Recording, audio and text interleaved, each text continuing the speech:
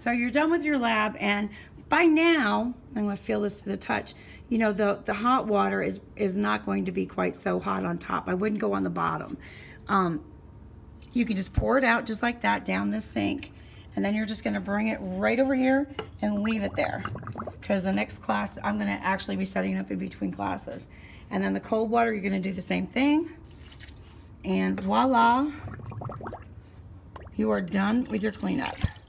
You just have to put your test tube back right here, okay, and finish your lab.